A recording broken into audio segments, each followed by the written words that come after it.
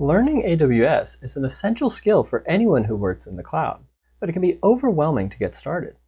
Today, I'm going to simplify things and walk you through 10 services that you should be aware of when getting started. Sid here with DevOps Directive, where it's my job to help you level up your DevOps and cloud infrastructure skills. Today, I'm going to take you on a guided tour of the core AWS services and walk through how you can use them to build web-based applications. Without further ado, let's get into it. So you want to learn AWS, you log into the console, and immediately are overwhelmed by the 175 different services that they offer.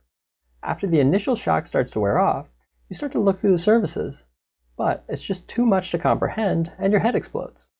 Don't worry, that's how I felt the first time that I logged in as well.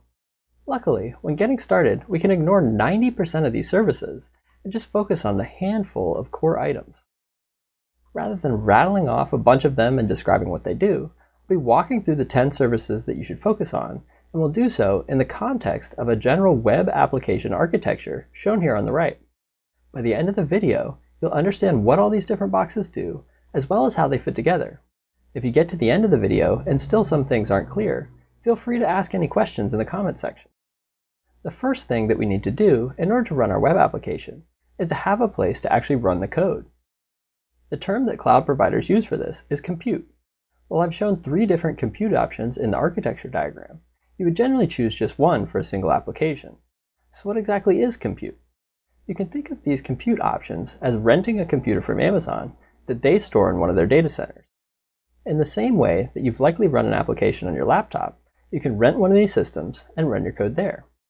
The pricing is based on usage, so you only pay for the time that you use, and there's a variety of different configurations to choose from. The first type of compute, and the easiest to understand, is called Elastic Compute Cloud, or EC2. EC2 fits the analogy of renting a computer in the data center very well, with the caveat that most of these systems are actually virtual machines.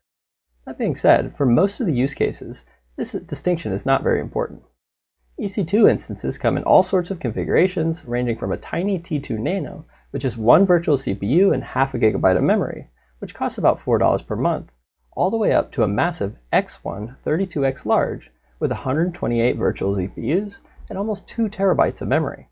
This costs over $5,000 per month. If you're just getting started with AWS, make sure you choose one of the inexpensive T2 or T3 instance types to keep your costs down. The next type of compute is called AWS Lambda, which you may have heard referred to as serverless or serverless functions. The idea behind Lambda is that rather than managing the machine yourself, including the operating system, upgrades, configurations, etc., AWS will handle all of that for you and you just provide your code. Lambda supports a number of different runtimes, including Node.js, Python, Ruby, Java, Go, and .NET. This can be a good option if you don't want to have to set up the servers yourself, but it does require structuring your application a bit differently, so you want to do some additional research before going this route. A third option that I'll highlight is called Amazon Fargate, which allows you to run your code within containers without having to manage the underlying machines. This falls somewhere in between the first two options, because containers allow for greater control of the underlying system, but AWS still manages the underlying servers. This might be a good option if you're already familiar with Docker and containers, but if you're just getting started, I recommend using EC2 until you have a solid foundation. Okay, now that we have a place to run our application, we still need to configure the network to be able to connect to it. The necessary services to do this live in the networking and content delivery group. If you think about the modem and wireless router you likely have set up in your home network, AWS networking is kind of like that, but on a massive scale. They have 77 different availability zones spread across 24 different geographic regions all around the world. Using the following services, we can set up the necessary rules so that the servers our code is running on can talk to each other and receive traffic from the web. When working with AWS, or the cloud in general, you'll often hear people talk about a virtual private cloud, or VPC. While this sounds fancy, it's really just an isolated network. Creating other resources within AWS, you specify which VPC they should be associated with and connected to. When first getting started with AWS, a default VPC is automatically created, and any other resources you provision will be automatically associated to that network. Down the road, when you're working on projects that require more control and security, you'll want to create custom VPCs, but the default one is fine for getting started. The next networking service that I'll call out is called Route 53. It's AWS's Domain Name System, or DNS system. It allows you to connect a domain to the IP address of the system you want to connect it to. This brings us to the next service, Elastic Load Balancing. If your application were running on a single EC2 instance, it would be possible to use Route 53 to map that domain directly to the IP address of the virtual machine. However, as applications scale, they often end up running across multiple machines. Elastic Load Balancing facilitates that, enabling you to route traffic across multiple targets to spread the load.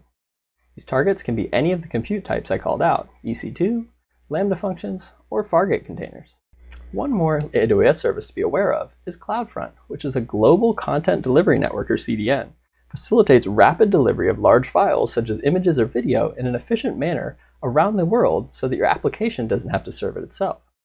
For simple applications with low traffic, this is unnecessary, but as the quantity of data that you're serving increases, this can be a game changer. Speaking of large files, we'll need someplace to store those. The relevant services can be found in the storage group. If you think about the hard drive installed on your computer, multiply it by about 10 million, then install them in data centers around the world, set up replication to prevent data loss, you've effectively imagined Amazon's Simple Storage Service, or S3. You can store individual objects up to 5 terabytes each, and they promise 11 nines, that's 99.99999% protection against data loss. Within a web application, data such as images, audio, and video are often stored within S3. Pretty much anything that doesn't make sense to be stored in a database. This brings me to the final category of services that I'll cover today, databases. While it's entirely possible to manage and run your own database on one or more EC2 instances, AWS does offer a number of managed database services, which allow you to lean on their team of experts for setting up, backing up, and operating these. Databases are where you're going to store the majority of information required to run your web application. This includes data about your users, their settings, posts, comments, and any other features that your application supports. Under the hood, Amazon's running these databases on the same systems that you have access to via EC2, with the main difference being that you don't have to worry about managing backups and updates. If your application uses a relational database, the Relational Database Service, or RDS, is their relevant offering. It supports a number of underlying database engines, including Postgres, MySQL, and Microsoft SQL Server, as well as a custom-built offering called Amazon Aurora, which AWS claims can give you 5x the performance of MySQL and 3 times the performance of Postgres. If document databases such as MongoDB are more your style, Amazon's DocumentDB might be the way to go. It's a fully managed database service that's compatible with the MongoDB ecosystem. Let's quickly review how all of these pieces fit together within the sample web application architecture that I drew out. First, we talked about where the application code will actually be run, either on an EC2 instance, a container running in Fargate, or as a Lambda function. Next up, we used Route 53 to configure our domain and pointed it to an application load balancer, which will allow us to run multiple instances of our application in parallel. Amazon Cloudfront can serve as a cache to efficiently deliver large static content all around the world, and we used S3 to store and serve large files associated with the application. Finally, we stored application data within one of the managed database offerings, RDS for relational data, or Amazon DocumentDB for non-relational data. While everything we talked about today is specific to AWS, I'll point out that the other major cloud providers are not that different. Here I've recreated the same architecture diagram for both Google Cloud Platform on the left and Microsoft Azure on the right, and as you can see, all 3 of these clouds have very similar offerings. We've reached the end of our brief introduction to AWS. With a foundational knowledge of these 10 services, you can build just about any web application you can dream up. If you've learned something from this video, go ahead and hit the thumbs up button and subscribe to make sure not to miss out on future content. If you want to continue down the DevOps rabbit hole, make sure to check out one of those other videos over there. That's it for today, and remember, just keep building.